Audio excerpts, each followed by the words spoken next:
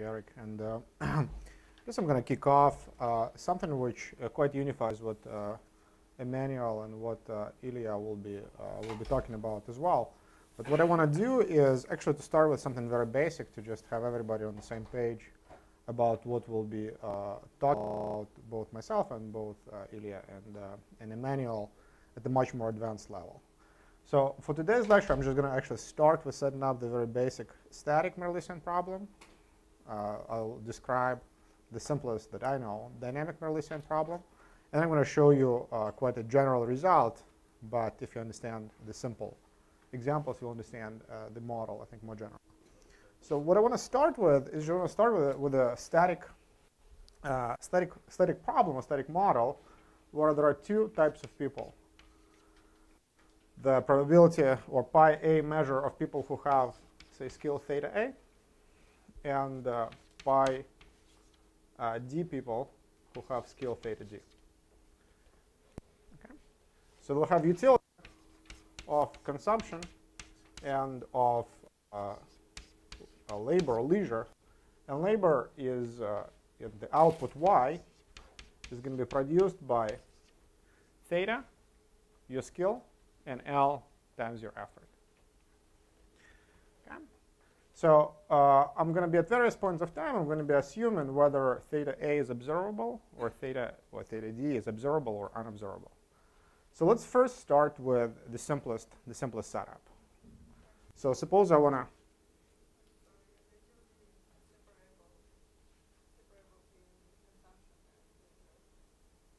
Yes.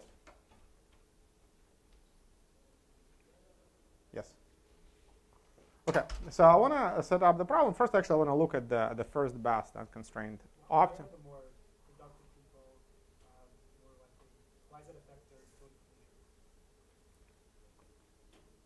So this is your leisure. It's easier for you. Suppose you want to produce, 5 apples.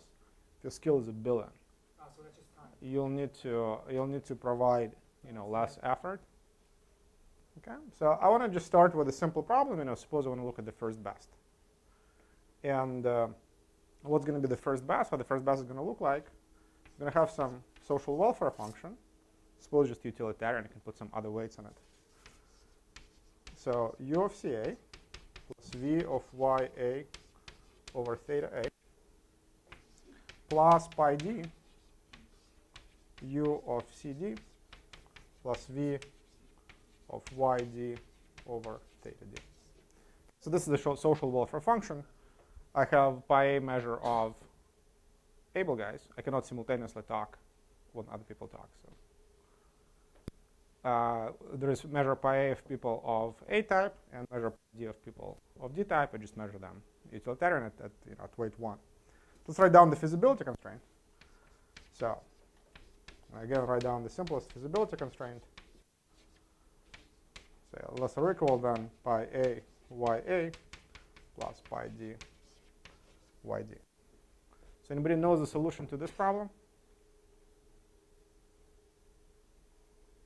I don't know, gentleman in the back. No.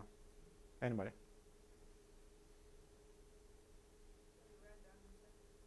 Well, we're not going to write down anything. So suppose so this is the solution of the first best where theta A and theta D are observable. Okay, so what we're going to do is, if we solve, we're going to just find the first order conditions. We're going to equalize the margins, U prime CA, U prime CD. We're going to equalize the consumption labor margin. U prime of CA is going to be equal to V prime of YA over theta A, and vice versa. Okay, so this is the first best problem. So it's something very basic, something very easy to analyze. Okay, so one can think about this problem as just a redistribution problem, or alternatively, you can think about this as an insurance problem. So think about these people as being less lucky, and we want to redistribute to them from people who are more lucky. So those guys who are more lucky, who have higher skill theta A, will just work more. And the able and disabled people in this simple setup will get more able and less able. I'm going to use D here. Are going to get the same consumption, but they're going to work different amount, and the margins are not going to be distorted. Okay, so what happens if the skill is unobservable? Okay, so skill is unobservable, but y and all the c's are observable. And in fact, neither skill nor your effort is observable. So if either of those is observable, I can just back out the needed. So how do we modify this problem? Anybody? Incentive compatibility. How will that look like?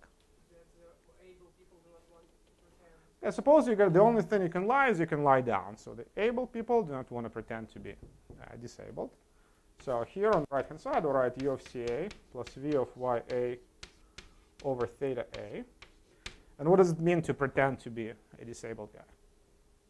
Or less able. So theta D for now, suppose it's more than 0. So it's going to be, I'm going to pretend to be a disabled person. So I'm going to get consumption CD. I'm going to get allocation YD from the planner. The planner requires you to work the allocated amount YD. But your true skill is theta A. Okay. All right, so we can solve this problem as well. So what will this problem imply? So let's just do it. So let's assign multiplier mu here. And let's first say find the first order condition with respect to CA. So we'll have pi A u prime of CA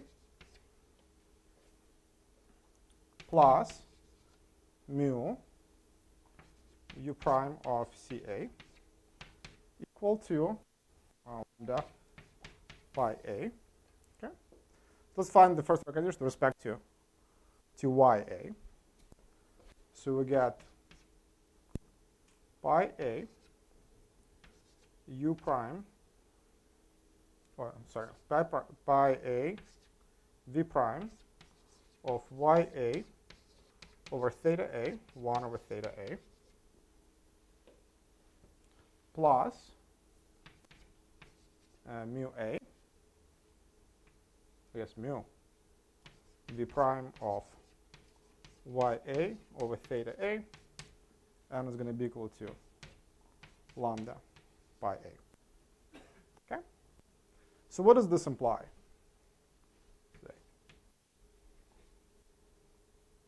So if we look at these equations, if we take out u prime of CA and v prime of YA here,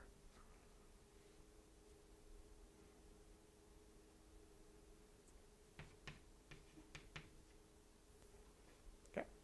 So if we do this with condition, we'll see that there is no distortion on the top guys, and we can do exactly the same thing, and that we'll see that there is a distortion for the person who has a low skill. Okay, so this is a static problem. So now, in the interest of time, I want to do something actually relatively quick, and I want to do the dynamic version of this, and then I'm going to show you how to do it a little bit more general. So now suppose we have sort of the same or very similar setup, but in the setup there are going to be two periods now, t equal to 1 and t equal to 2. In period 1, everybody is going to be identical. So I have a skill theta 1 equal to 1. And in period 2, you can be either theta A or you can be just disabled. So literally you have theta D equal to 0. Okay, so I want to write down an analog of the problem, but dynamic problem. So and you don't know whether you're going to be theta A or theta D. You know with some probability pi A or pi D that you're going to be either able or you're going to be disabled. Okay? So let's write down. So in the first period, we're going to be u of C1 plus v of y1 over 1. Your skill is 1. Plus, you have pi A, the probability of you becoming able.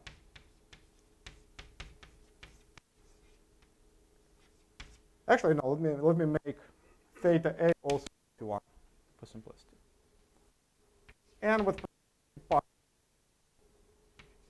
you're going to you can't work, so you're just going to get assigned consumption of the disabled person. Okay, so let me write down the feasibility constraint. I'm just going to assume that, like as you have seen here, you don't discount the future, and the interest rate across periods is going to be 1. Or the marginal rate transformation is going to be 1. So I'm going to have C1 plus pi A CA plus pi D CD less or equal than Y1 plus pi A YA plus pi D YD. Okay, so this is going to be the first best. Right, so here, if everything is observable, then there is no incentive computability constraint. And I can just solve this problem. So one of the features of this problem is that the Euler equation is going to be satisfied. Okay, so we'll have u prime of C1 is equal to pi A u prime of CA plus pi D u prime of CD. Why do you need the pi D YD? Sorry, it's 0. I'm going to erase this. Okay. All right. So how do you modify this problem to for the circumstances, for the environment where the skill is unobserved? Okay, so let's think about this for a second.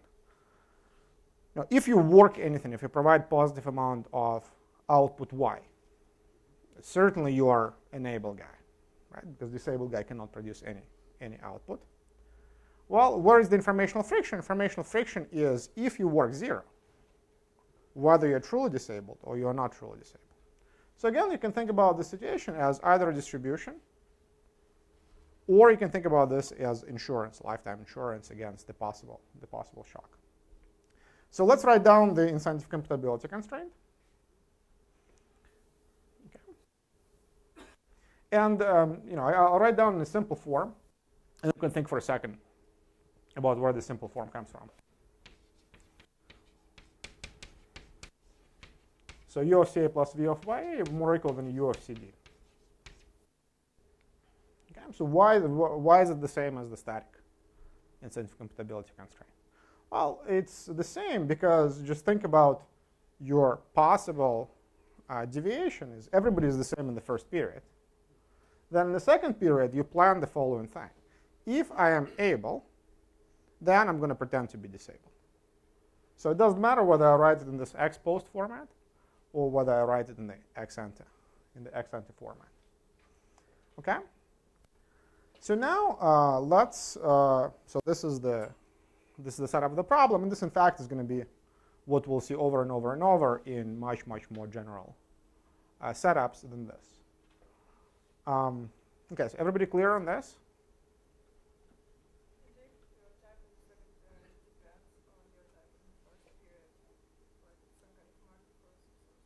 I mean, I guess it depends here as well.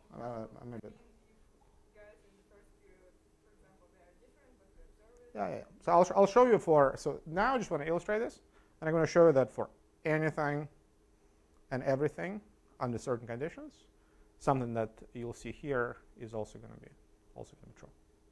Okay, so now let's amuse ourselves for a second. Let's find again the first order. And the first order conditions I want to take are the first order conditions with respect to C's. Okay? So let's find with respect to C1. I'm going to have u prime of C1, which is lambda. We have pi a u plus mu u prime of CA is equal to pi a. And now let's do it with respect to CD. We're going to have pi d u prime of CD plus mu, or minus mu, sorry, u prime of CD equal to pi d. Okay, let's for a second look at the first best problem. If we didn't have this constraint, or this constraint didn't bind, for example, so if mu is equal to 0, then this will disappear, and we'll get our Euler equation. Missing lambdas here. We'll get our Euler equation right away. Okay, now what happens here? the following thing. So let me divide both sides of all the three equations by the marginals. Okay, so I get 1 equal to lambda over u prime of C1. I get pi a plus mu equal to pi a lambda u prime of CA. I get pi d minus mu equal to pi d lambda over u prime of CD. Okay, I'll just sum these two things. So I get 1 equal to pi a lambda. Actually, I'll divide by lambda. 1 over lambda pi a over u prime of CA plus pi d over u prime of CD. Okay, what's 1 over lambda? Well, we know it from here. It's 1 over u prime of C1. So what we get is something that looks like an Euler equation. Is this Euler equation the same as this Euler equation? How many people think it's the same? Raise your hands. How many people think it's not the same? Huh? Oh, sorry, I guess I can see. If you could see how many people would think it's the same. Okay, so how many people are too tired to raise their hands? Yes, everybody in the back. Okay, so why is it different? Because it's 1 over, right? So this is the inverse Euler equation. Okay. So if you ever wondered where inverse Euler equation comes from, it comes from this simple exercise like this, and it's actually much more general. All right, so keep this in mind. And I guess we can do one more thing here. Maybe I could do it later. What would this imply about something that looks like this? If C1, CA, and CD solve this problem, what would this imply for whether this equation holds and which way would it hold?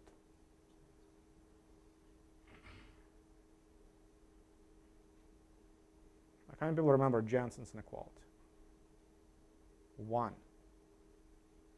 Anybody else? 2, 3. Weighted version. Yeah, weighted, not weighted. I don't know. Okay, so what if we apply Jensen's inequality function 1 over x?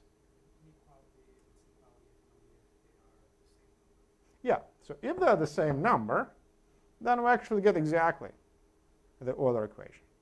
If it's not the same number, what happens?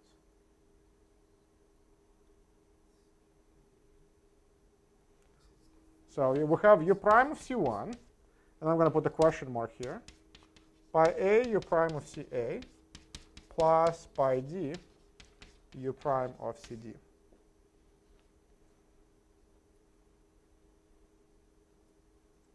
So how many people think it's like this? How many people think it's like this? How many people think it's like this?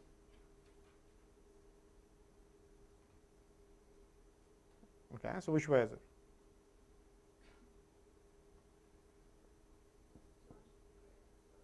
Everybody has to participate.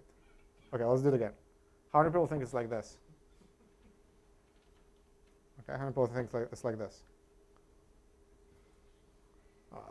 So I guess the rest think it's equal. So it's like this, right?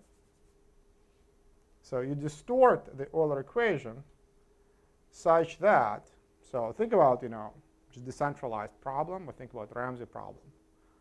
So it means that there is an additional cost of transferring resources in the future. So there is a wedge, the intertemporal wedge, that wants to lower the, I guess, the savings, for the lack of better words here.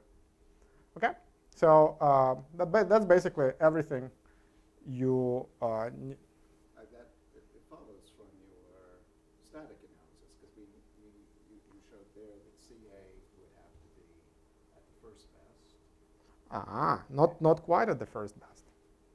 There's going to be no distortion between the margin u prime of CA and v prime of YA, but it doesn't mean that CA is at the first best. But CD will be below the.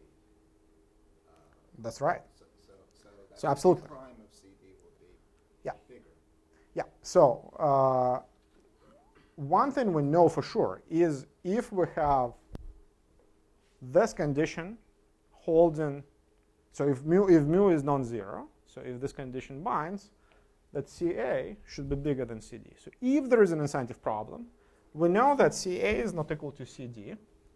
CA is not equal to CD, then we can just apply Jensen's inequality to the function of 1 over x, and we can flip once. Okay. Right, so the bottom line is the following. So every time you have an incentive problem in the dynamic setting, you would get inverse Euler equation instead of the Euler equation, and you will get an intertemporal wedge or savings wedge if CA is not equal to CD. Okay, so what's dynamic about this model? Is it dynamic because we repeat the problem twice, or we have two periods? Not quite. Suppose we literally repeated our simple example that I described to you in the beginning twice. Okay. Well, there probably will not be a wedge like this. They may change behavior. Suppose you have deterministically changing types. The types are, say 1, 0 in the first period, and 25, 3 in the second period. But deterministically. If in the first period was identical never works. The second period, some of those people by definition do not work, and some people choose whether to work or not.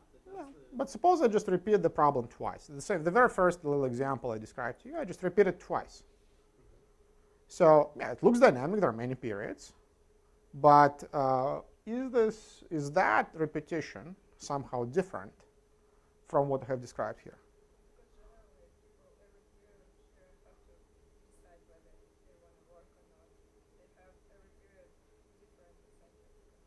Sure, but in the repeated example, it's going to be the same thing, right? They'll have to decide whether they work in the second period.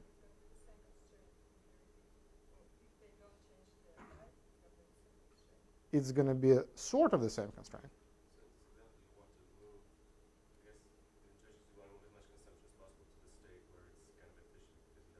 Yeah, but let's forget about the properties of the optimality. I just want to think for a second about the structure of the problem.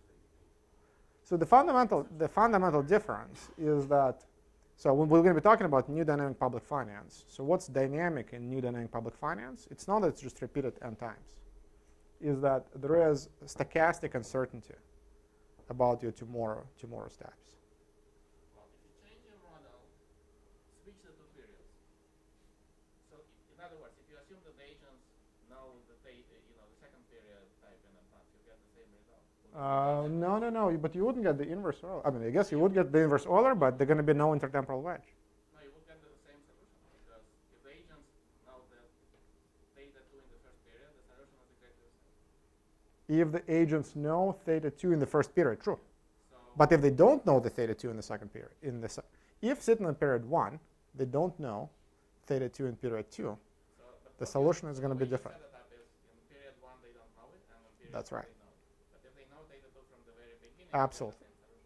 So you would call it a dynamic model or a static? No. So if you, I'll call it dynamic model without stochastic types. But in the model that you described, so if I understand correctly, is the following. So I sit in the first period and I know the whole sequence of my shocks. It's a dynamic model. There are many periods, but it's not going to be dynamic in a sense that I want it to be dynamic. Is that I want to have stochasticity about the types. Your model is a special case, but for this special case, you get exactly the same inverse Euler equation. You'll get exactly the same inverse Euler equation. However, there's going to be no wedge. It's going to be. It was the same solution.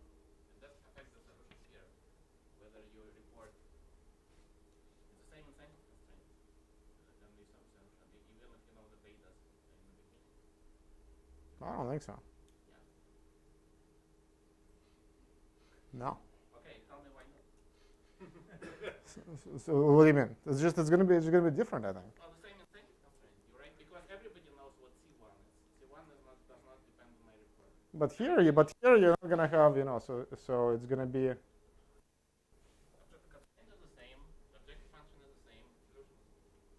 But your model is, you sit in the first period, you know your type, and in the second period, you are going to be type C1.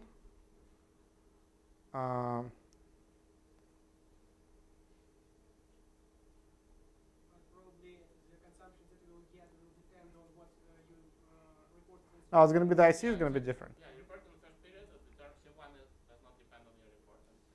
But okay, but hold on. So, but let's look at the wait. Let's look at the Euler equation here. Your Euler equation is going to be U prime of CA is going to be equal to pi. As actually, you know exactly what your type is going to be. C1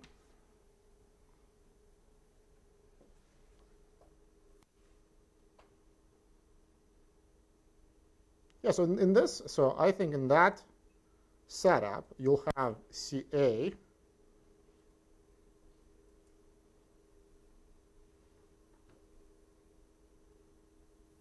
it clear that C1 is independent of the report of the first period? I mean, if you already know the shock and reported it in the first period, then probably you want to distinguish between the consumption of the agent who reported A and who reported Of course, B. yeah. But it doesn't, I mean, you could, but I don't think it will be optimal because the incentive constraint will not be affected. Yes, okay. Well, how about I'll just move on? We'll just write down this problem, and I'll guarantee you it's not going to be. So it's going to be. I guarantee you it's going to be different. Okay. It's going to just turn on the thing.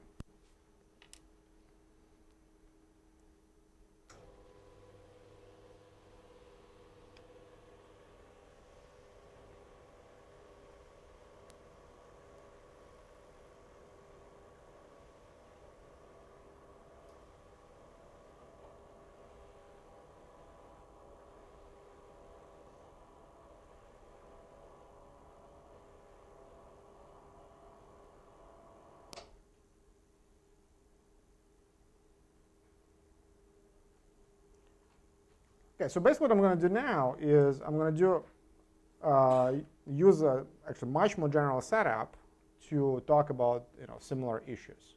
But always keep in the back of your mind this little example. I think is going to be much easier for you. And this is based on my work with Mike Golosov and with Narayana Kochalakota. Okay. All right, so I'll just give you a little bit of a background on dynamic public finance. And there are two strands of literature you might have heard of, and one is more macro, or the, I don't know, for lack of better words, I guess macro strand of literature that I guess macroeconomists have been primarily interested in, and it's a dynamic Ramsey problem. So it's a setup where there is capital accumulation, and where the primary goal of the government is to fund a stream of government purchases. The way how this problem is restricted is that a priori only the linear taxes both on capital and on labor are allowed. Okay, so if you think about the main result of this literature, there are many interesting results there, but one of the key results is the result called the Chomley-Judd result, which basically says that it's optimal for capital taxes to be equal to 0 in the long run. In fact, under certain conditions, it's optimal to have capital taxes to be equal to 0 after a period beyond the initial period. All right, so there is also the Mirrleesian optimal taxation, the stuff for which Jim Mirrlees got the Nobel Prize, and those models are primarily the static models, with a couple of small exceptions. And those models have no capital accumulation. They have, at the source of these models is heterogeneity of the skill levels of the agents. And there is an informational friction such that the skill of the agent is not observed, but the income and consumption are observed. So the goal there is slightly different from the classic Ramsey problems. It's to transfer resources from agents who are more skilled to agents who are less skilled. Okay, so alternatively, you can think about this not just the model of redistribution, You can think about this model as insurance. Ex ante, before you decide what society to be born in, you decide on the insurance scheme, which either will give you lots of consumption when you're disabled, or a little bit less consumption when you're disabled. So you can either think about this as a redistribution, or you can think about this as the optimal insurance scheme. Okay. So what I'm going to do is I'm going to ask the question. Is the key question of what I want to be talking today is whether you want to have something that looks like a Chumley-Judd result in a situation of dynamic Mirrlees model. Whether you want or whether you don't want to tax consumption intertemporally, or more specifically, more precisely, is whether you want or not to distort intertemporal margin. Okay? So I'm going to look at an economy which has both capital and effective labor. It has a continuum of agents with unobservable skills, and skills are going to stochastically evolve over time. Implicitly, I do not restrict myself to any particular tax scheme. I don't say that the taxes have to be linear, or taxes have to be of one particular shape or form. So what I'm going to do is I'm actually going to solve for the optimal allocation, and there's a separate industry which I'm going to be talking about a little bit, or touching a little bit upon, is how to move the model, how to implement the model, how to move from the solution of the social planners problem to the solution of the in the decentralized market. What taxes will implement this? But for now, I'm going to be just talking about the wedges. Okay. All right.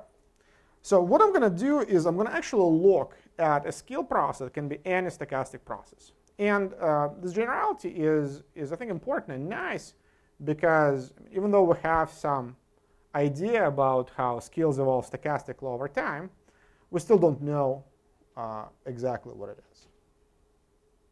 Well, there are many questions, and how big are the shocks, how big are the fixed effects, and the result I'm going to derive to is going to be independent of these assumptions. Okay. So the key result I'm going to derive is the optimality of intertemporal wedge, essentially the equivalent of this thing here. Okay. So specifically, if you look at an economy where there is dynamic informational friction, you would get that it's pretty optimal to distort the allocations, which would look as if, so if you think, say in the Ramsey setup, or if you think more generally, as if there is an intertemporal wedge.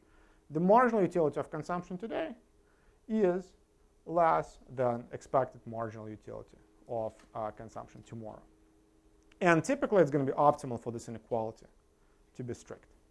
So if you compare it to the classic Chumley-Judd literature, then it's very different, because there the zero capital tax would imply that there is no wedge in accumulation of the capital in the long run. So in the long run, and actually quite often in the short run, you will have the intertemporal Euler equation holding, and this will be direct contrast with the equation above. Okay. All right. So I want to say it right from the beginning is that when I mistakenly going to say the word tax, it's actually not going to be a tax per se. It's going to be wedge. So it's not simple, actually quite difficult to move from the wedges to the taxes that implement them. Is this strange or not strange? Well, think about, for example, Ramsey taxation exercise. Think about the capital tax. Well, you can have the same intertemporal wedge be implemented with a capital tax. Okay. Alternatively, you don't have to have a capital tax. You can just have a differential tax on consumption. Consumption tomorrow. If consumption tomorrow is taxed higher than consumption today, this will exactly be equivalent to the linear capital tax. So even in Ramsey-like models, there is a lot of indeterminacy about these taxes. Here, since I don't assume any particular tax scheme, this indeterminacy is going to be multiplied in a much to a much larger extent. So I'm going to leave the implementation whatsoever out of this talk, and I'm going to be talking about implementation maybe at the very end of this sequence of lectures. Okay. Yeah. So your equation for the wage demonstrates that there will be a larger consumption in the first period than without this stochastic process, right? Which is, for me, a little bit... It doesn't necessarily have to be larger, right? There has to be a wedge. Right, but the direction of this wedge says that U prime of C1 is less than without all this... The marginal, yeah, right? So than the expected. yeah, so C1 will be higher than otherwise, right? Not necessarily. You distort consumption towards more consumption. So more specifically, if I move a unit of consumption from today to tomorrow, then the marginal utility of consumption, at the optimum, this perturbation would yield me this. So it doesn't necessarily mean that consumption should be increasing necessarily. I mean, in fact, it's going to be depends on many things.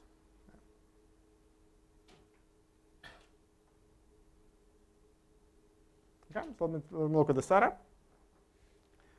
So I'm going to have t periods, and t can be infinite or t can be finite. I'm going to have a unit measure of agents. I'm going to have one perishable good.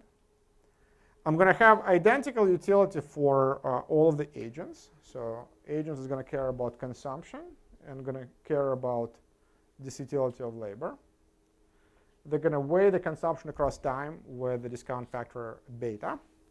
So in fact, for all of the discussion here, I'm going to assume, so coming back to your question, I'm going to assume that consumption, utility of consumption, and utility of labor is separable. And it's going to be actually important for the way how I construct the proof. Okay, some basic assumptions on U's, on C's, on L's. You were talking before about the generality of the model with respect to the stochastic shocks. What about to the form of preferences? To the form of preferences. So at this level of generality, for the stochastic shocks, I don't have the result on the intertemporal wedge. I'm going to be talking a little bit about a slightly more general result tomorrow, but at this level of generality for any arbitrary skill process, and that's the only thing I think I can derive. I think we have seen that you see this wedge in many more general circumstances. For example, for consumption and labor, the utility between consumption and labor being non-separable, but I just can't give you the result at that level of generality for that level of generality of the skill process. Okay, so let's talk exactly about the skills.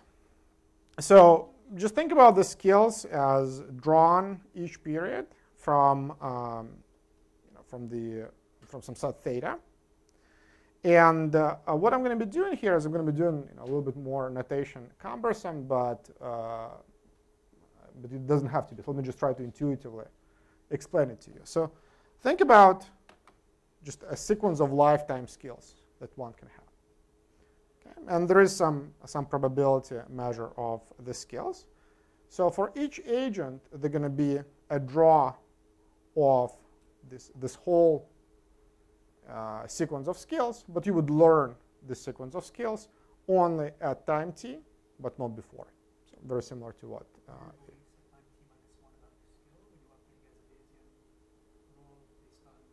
So you know the probability distribution about what your skill are going to be tomorrow.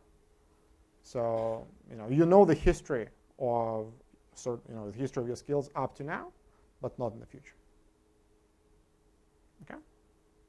So the skill is going to be unobservable. Okay, so only the agent knows it, but nobody else does. Okay, so theta can be anything: stationary, non-stationary, fixed effects, etc. Okay, so what do the skills do economically? I already talked a little bit about this in the very beginning. suppose theta t is your skill, LT is how much you work, and you produce YT, which is the combination of theta t and LT. YT is observable, but neither theta nor L are observable. As I said before, if you know either of them, you can just back out the third element. Theta doesn't have to be bounded, but L has to be bounded upwards. I mean, there will be some y above which skill will be observable. I mean, the amount of labor one can put in will be limited at some point. Therefore, above a certain production, y will be theta will be observable. I guess I assume boundedness here on. Maybe I even don't. I don't even know whether I have the skill. No, certainly skills can be unbounded. But the skills are unbounded, but the the amount of labor should be bounded. I mean, or sure. Bounded per period. Sure, you have it bounded. So it means that beyond a certain level of skill, skill will be observable, because there will be a certain amount of skill that you will not be able that. If I have the bounded. If you have bounded quantity of labor, then above a certain YT, your skill will be revealed. If my skill is infinitely high, and I only have 1 year to work, and if I produce.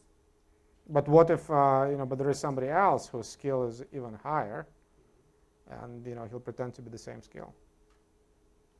I mean, it doesn't have to be necessarily just only representing hours. It could also be like. Think about this effort. Not just the amount of time you spend at work, but also how you. Think about this effort. Like LT can be. You can think about this as hours, but hours probably are observable.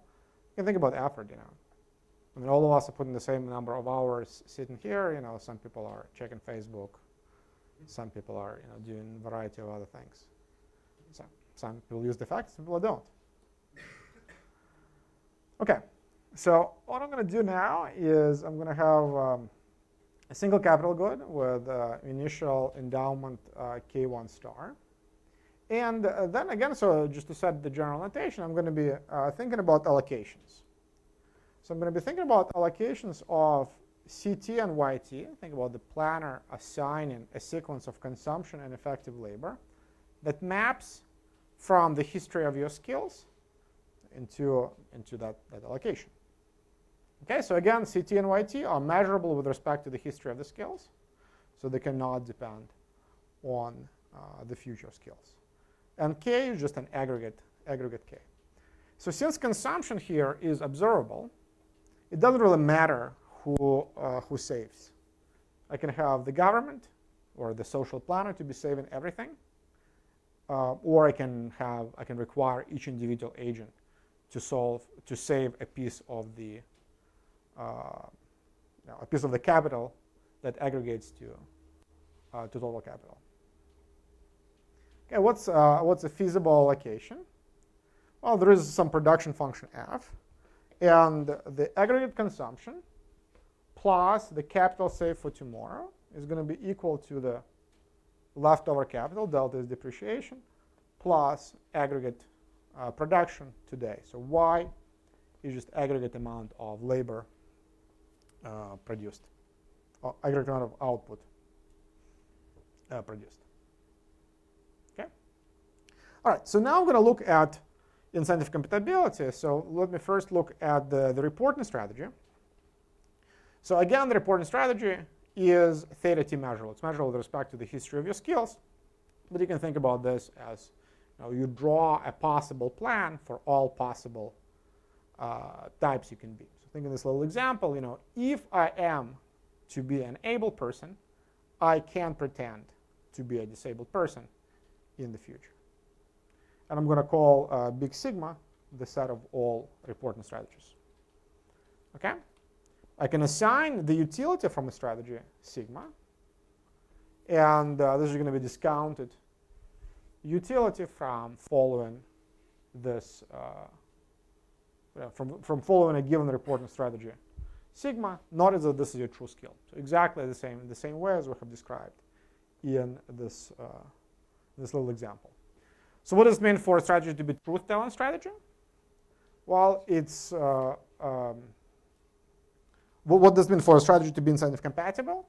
It means that telling the truth gives you higher utility than pretending to be somebody else or following any other reporting strategy. Okay, just a small aside. We can think about this ex ante incentive compatibility constraint, or we can think about ex post incentive compatibility constraint. We can think about the possible plan which I can do for each possible realization of my shock, what I'm going to do there, or I can think about if time comes, what will I do? What will I do there? Okay, why is that? If ex post does not imply ex ante, then I can always find a deviation that would improve my utility. So this is only true in equilibrium. So the ex ante incentive compatible could still mean that once you deviated once from the strategy, you might want to deviate again. So there are many, in other words, there are many ex ante incentive compatible strategies. Most of them are not sequentially open. I guess so. But anyway, I mean, if you're just using it as a necessary condition, but then you have to show that actually it is ex post incentive compatible. You have to build sequentially optimal strategy for every possible information set, which is more work. True. You just claim that it could be. True. Okay, so let me look at the planner's problem. So the planner, what does the planner do? So the planner maximizes the ex ante utility of the agent. So the planner here is utilitarian, subject to everything being incentive compatible and feasible. I don't have to be utilitarian here. I can put some weights here, for example, like on different agents. I can be Rawlsian if I want. I can do many other things. Okay. So the main theorem is going to be the following. Let me start with the allocation C star, Y star, and K star, which solves the planner problem. Then for any history theta t, which is reached with positive probability, I get the following inverse Euler equation. So expectation of u prime over u prime of ct plus 1 of the next period, given the history of the shocks theta t, is going to be equal to the marginal rate of transformation. So if you want, you can move 1 over u prime here, and you'll have expectation of 1 over u prime here. Okay. So let's compare this theorem. So this intertemporal, the inverse Euler equation. The inverse Euler is 1 over and 1 over here, if you want, with the usual first order condition for capital accumulation. So we know that if not of the ct plus 1s are equal, we can't just move expectation. We cannot just move expectation down. So these two things are potentially quite different. Okay? So let me just sketch out the proof for you. And there can be different ways how to derive it. And I'm just going to give you one way. The easiest way, if you want just to use it and to understand the inverse Euler equation and the wedge, the intertemporal wedge, it's actually a simple example that I have shown to you. Well, let me first start with what does it mean for an allocation to be an optimal allocation. Well, an optimal allocation is a allocation that is incentive compatible and feasible, and it should use no more resources than any other allocation that gives the same objective to the planner. So in other words, suppose I look at the optimal allocation, and I find another allocation which is incentive compatible and feasible, delivers the same objective to the planner, but uses less resources. So and there are various ways to derive how to describe use less resources, but suppose it does. Suppose it has less initial capital than the same problem described here. Well, then it's actually easy to show that I can find a way how to redistribute this extra resources across different people to make some people better off and potentially even everybody better off. Okay, so the optimal allocation should be perturbation proof against any perturbation which is of the following sort. Okay, So I'm going to do is essentially I'm going to construct such perturbation. We're going to take an optimum. I'm going to call it C star, Y star, K star. And I'm going to look at the consumption allocation C prime that is going to satisfy the following restriction. If I take any sequence, possible sequence of skill shocks, the allocation C prime is going to deliver exactly the same utility, sequence by sequence, as the original allocation C star. Okay, I can do that. I know the C star, and I can construct this allocation C prime that gives exactly the same utility sequence by sequence. Well, let's check what this allocation C prime implies. Well, obviously, it gives the same utility to the planner, gives the same value to the planner. Well, it delivers sequence by sequence the same utility. It must deliver the same value to the planner. Okay. Is it incentive compatible?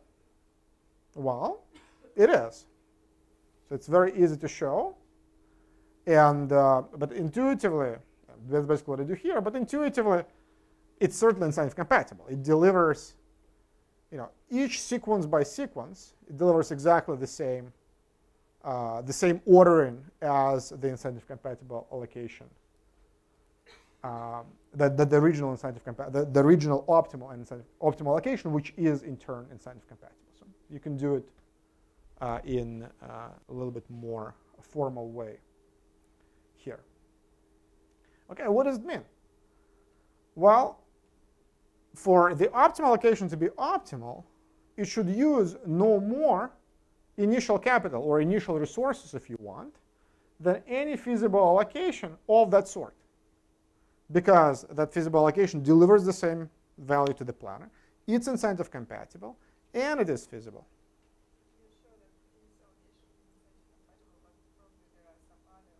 Sure. So that's exactly coming back to Ilya's question a little bit. So this is going to be a necessary condition on the optimum, and that's actually what allows me to solve it at that level of generality. So think about actually optimal allocation. So optimal allocation is cannot be improved by any possible perturbation, by any possible reallocation of C, K, Y. Well, potentially it's different or difficult to look at all the possible perturbations. So what I'm doing is I'm just looking at a very particular perturbation to derive a particular property of the optimal allocation. In fact, it's just that inverse Euler equation.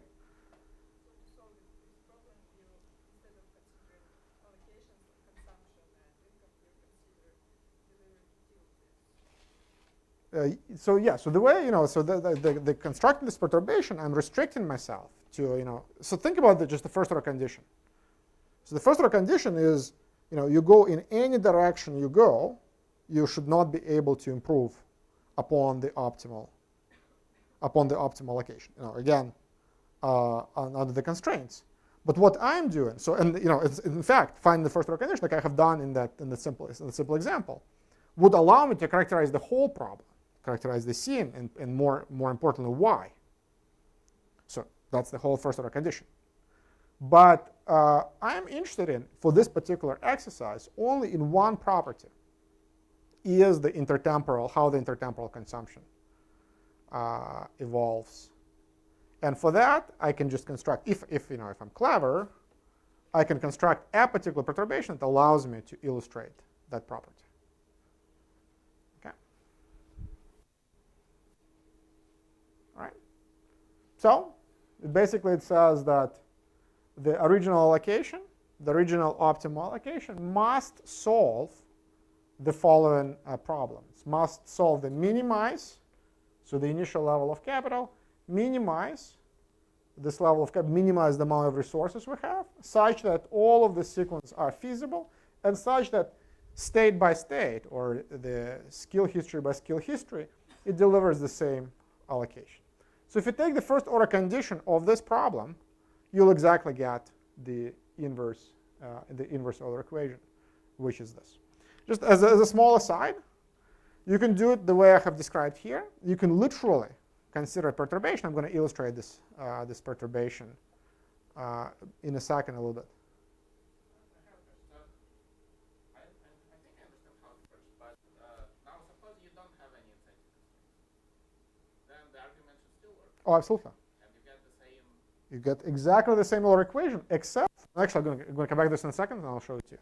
Except for all the CT plus 1s are going to be the same. And it's literally going to be the Euler equation. In fact, the inverse Euler equation is a generalization of the normal Euler equation for the problems with dynamic incentive compatibility. These are going to be the same. U prime of, I think it's on the same slide, in fact. Which is this. So in the first best, so the model your study has a feature that in the first best, all of the. In the first best, all the CT plus 1s, regardless of your skill, are the same. So all people consume the same. All people consume the same. Is that a restrictive assumption? I mean, it's, I don't know. It's, I guess it's realistic. I mean, if consumption and labor is non-separable, that would not be the case. For example, the more you work, the more the planner wants to allocate to you. Again, so it comes back to, I think, Eric's question is, I'm giving you a lot of generality on the skill shocks. So for any skill shock, I'm going to show you under separable consumption and labor. I'm going to show you something that looks like. So the property of the optimal allocation is the inverse Euler equation. There are many, many other cases for which a version of the inverse Euler equation holds.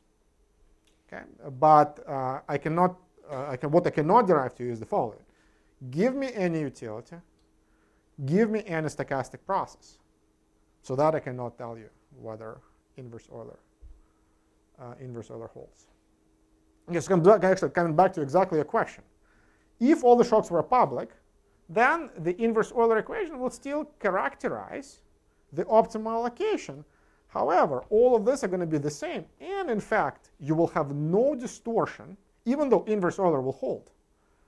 There will be no distortion between U prime and expectation of U prime, which is the same number.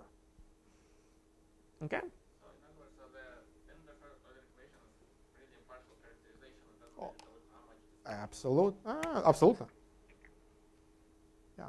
So it doesn't tell you how much distortion it gives you, but I mean, certainly, what Emmanuel is going to be talking about, what I'm going to be talking about, it's I guess it's still a little bit of a work in progress about what exactly it's going to give you, but this is the general problem. This is a necessary condition for any model with which has CT is a bit different.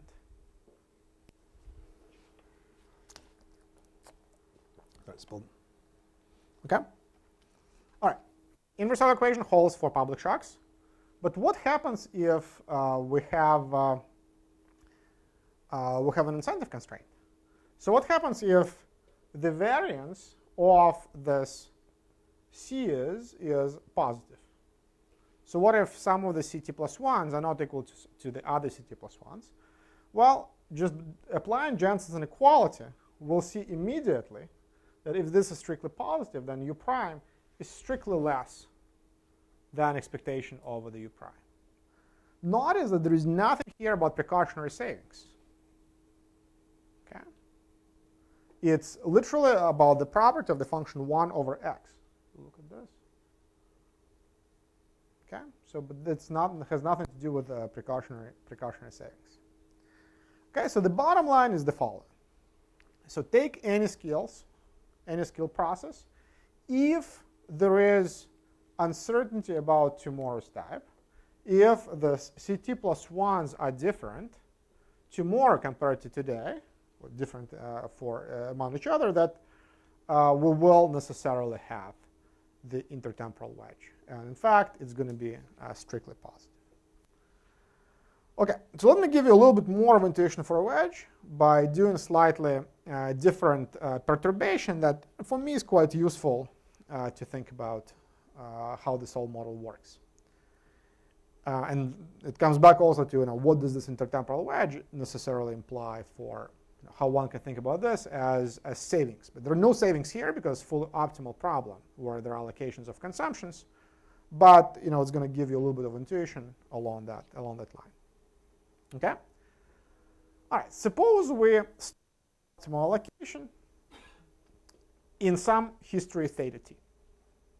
Suppose I lower consumption in that allocation by epsilon, and I increase consumption for all possible theta t plus 1s, for all possible histories tomorrow, for all possible realization of history tomorrow, by the same amount RT plus 1 epsilon. Okay, so such perturbation should lead to no improvement in social welfare. It's the optimal allocation. Any perturbation I can design should lead to no improvements. Okay, so let's think through the effects of such perturbation. Well, I move a little bit of consumption to the future. I lower my social welfare today by U prime times epsilon. Well, I give everybody more in the future. I increase social welfare by the marginal utility of consumption times this amount of stuff, times beta r. Well, but there is a third effect here. By moving a little bit of consumption in the future and giving it in the equal amount to everybody, I reduce the covariance of consumption with the skill. So there's an incentive effect that lowers the desire for me to reveal my type or to work the proper amount. And this leads to the reduction in incentives, and this leads to a third effect on the social welfare. The social optimum, the gain, that the stuff I give tomorrow should be equal to losses, the stuff I reduce today, plus this incentive effect. And this would imply that this is just given more to everybody in the future. Given this today, there should be a wedge between these two numbers. About this intuition, because you could imagine some stochastic processes where actually theta t plus 1 have kind of greater the impulse response is greater than 1 in the sense that your private information today is actually more important for your tomorrow's productivity than for your today's productivity. So how would this intuition still work for that case? So maybe your private information is that in 20 years you'll be very productive, but it really has no effect. But does the planner know this private information or not? I mean, but the planner knows the distribution of every type. Yeah. So the intuition is about the covariance between the reason you reduce consumption is greater tomorrow is because it's less correlated with your private information today. But you could imagine a situation where your productivity tomorrow is more correlated with your private information. So actually, if you hold off this question, so Emmanuel, I think, in tomorrow's lecture, and the lecture about tomorrow, will give you, I think, much more detailed intuition about how this works in both of these papers. So I guess that. Yeah, the result, of course, is true. The intuition may have to change again. So this is a more for, I guess, for the illustration. Cool. So you provided some intuition for the sign of this wedge, but is there any intuition for the inverse Euler equation? Oh yeah. Do I have it here? Maybe I don't. Okay, so let me actually talk about first the intuition of the inverse Euler equation. So the best intuition of the inverse Euler equation I have is the following. So one of the things you want to do in a variety of the public finance settings is you want to smooth distortions across time. So think about, for example, uniform commodity taxation result. So I don't want to distort the way how, so given some distortions, actually that's the biggest thing I have learned from Ramsey models. I want to equalize distortions. So here the distortion stems from having incentive problem. So it turns out that the strength of this incentive problem is related to the inverse, to the u minus 1 of providing you a unit of consumption. Okay. So and then smoothing this distortion would mean that I equalize the derivatives of the inverse of the function u across different people. So and that would give what gives me the 1 over u prime. Yeah. So I'm not sure the result will still be true, because I think the assumption that makes it work is that your productivity today is or may also in the past is a sufficient statistic for your future productivity. Right? That must be assumed somewhere, because you have a stochastic process that's only on the productivity. But imagine a situation that actually relates to the example in the beginning, where if you reverse the timing, your productivity today is not a sufficient statistic for your future productivity. Right? It may be your prior information that was about your future productivity, but your productivity today may be. So we can talk about this. So this result, as I stated, is true for any stochastic process.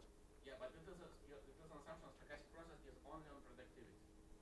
The assumption is, say it again, the assumption is Stochastic process is only on productivity. on productivity, true. Which means that this builds in the assumption that your productivity, if you tell me my productivity up to today, I will, have true. a distribution of my productivity. Oh, absolutely. So it rules out situations where I can have information about my productivity tomorrow that's. Oh yeah, absolutely. So if so in any model where there is a mix, or just think about the example in the very beginning. Suppose I also have the private information about so the evolution of my skills. So this probably will not be true. That maybe true. In the model at the beginning, if you reverse the two periods, you actually will, there you get the same solution, but that means that the weight will go in the opposite direction. We can talk again. So we'll just write down on the board, and I'll just tell you exactly, because I think we may be talking about slightly different things. So here, planner knows the distribution of the productivities, and and I guess as such it will hold for any stochastic process.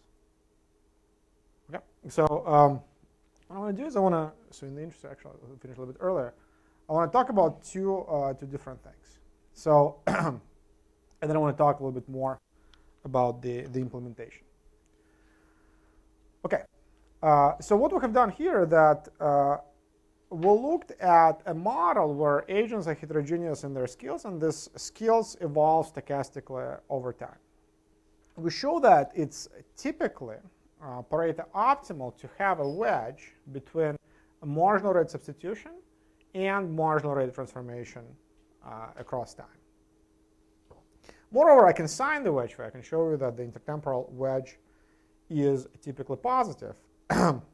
And if your reference is the classic results of Ramsey taxation, say the Chomley-Judd result of zero capital taxation, this would be very, very different result and very different implication. So if you have stochastic heterogeneity, typically you want to distort the intertemporal margin for the reasons of providing incentives. Okay. So this result is limited. On one hand, it looks quite general. On the other hand, it's a little bit limited. So many of the things we have talked about today, like for example, I can only derive it to you for the consumption and labor being separable. A bigger issue, and I just want to touch on this just a little bit today, is about implementation. So what's so difficult about implementation here? Well, so suppose I find the optimal solution. So I find consumption, labor, allocation. I find all the wedges that are there, and I ask, do these wedges correspond to taxes? Well, in a Ramsey model, on one hand, it's usually an easy exercise. So you have the wedges, they directly correspond to taxes. There may be some multiplicity, like what I have referred in the very beginning, when, say, capital tax can be represented as different consumption taxes across time, but there is still some. It's a relatively easy task to go between the optimal problem and the competitive equilibrium. We know one implementation here, which is a very easy implementation. It's also probably not quite a satisfactory implementation. One implementation is direct mechanism. So I solve for the optimum, and then different people come to me, and I tell them, if your sequence of skills is this, you have to work exactly, or if your report is this, you have to work exactly this, and you have to consume exactly this. Can I do it as a planner? I mean, obviously I can. I have all the power of nonlinear taxation. So for example, I can restrict your consumption and effective labor pairs or sequences to be only drawn from a particular set. And you can only choose from that set, and the solution to the optimal allocation, since it is incentive compatible, will ensure that you do everything truthfully, and in fact you choose exactly the same allocation as the optimal allocation. Well, is this particularly interesting implementation? Well, maybe yes, maybe not. So on one hand, probably we don't see this thing in reality, where people come to the planner and planner tells them exactly how much to work. Maybe it was true in Stalin Russia, but even there, there was it was probably not quite. So then the question is how to move from this optimal solutions to the competitive equilibrium with taxes. And this turns out to be quite a complicated problem, because the moment we move to the competitive equilibrium, we're also given additional ways for the agents to do other things. For example, to do savings. So then the question is how exactly we control the savings. I mean, we can always prohibit savings with nonlinear taxation, but then we're back to this general implementation. Well, so the question is, how to implement, and I don't have a good answer for you. What's a good implementation? There are a variety of implementations that have been proposed. So I'm going to be talking about one of them in a very specific setup, the setup of the disability insurance, where you have asset testing. So hold off on this. There have been implementations which were proposed by Narayana Kocherlakota, which are, you keep track of you essentially have the direct mechanism on the labor side, but then you feed the wedges for each realization of the types. Okay, so that's one implementation. Always works quick and easy. There is a very nice implementation by Ivan Vernin, who gives an implementation where you use a linear tax on capital, which is constructed in a very, very clever way, and also something that looks similarly to the direct mechanism on labor. So the bottom line is the following, that implementation is a little bit of an art rather than a science. So the way I like to think about implementation is the following. We always have something to fall back on. We always have direct mechanism. But if one finds an implementation, maybe for a particular problem, maybe not for as general problem as this, which resembles something we see in reality, whether it's asset testing, whether it's history dependence, such as the social security of a particular form, then it gives me hope that this is the right implementation. Implementation that can potentially use some of the elements that already exist in the public domain. So that's sort of one head I have. The second head I have is, which I actually come closer and closer to over the years I work on this, is that I think these problems are fundamentally about wedges. And why they're fundamentally about the wedges? Because again, there are different ways, even in Ramsey setup, how to characterize the same wedge with different, or how to implement the same wedge with different tax instruments. And for me, I guess it's interesting to describe the wedges, and then we can think about a particular implementation. But the fundamental feature of the solution, of the optimal solution, is still, for me, the wedges rather than the taxes that implement them. Okay, so that's basically the introduction to the new dynamic public finance, and then we'll see in a variety of ways how this whole literature developed, and how Ilya's work fits in and gives huge boost how to solve these problems. The stuff that Emmanuel did will give you a lot more intuition about the properties of the inverse Euler equation, and I will talk about the cross-sectional properties of the solutions and about a particular implementation in a particular application. Just finished a little bit earlier.